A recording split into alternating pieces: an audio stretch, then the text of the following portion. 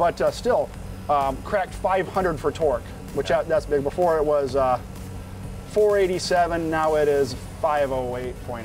So yeah, okay, that's pretty commonly held that long tubes are better for low end torque. Yep, so better for torque. I would agree with that. Definitely agrees with that. Yes, and now we didn't change primary size, so power is power. So going from a 1 5/8 inch long tube to a 2-inch tube race header, what do you think it's going to do? I mean, you'd think it would help, but that's kind of why we're doing this test, to find out. Yes, so. yes, yep.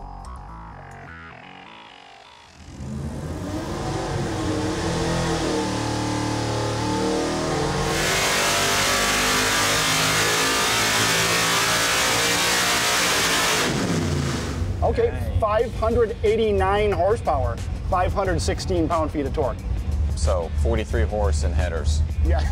That's crazy. That's pretty cool though.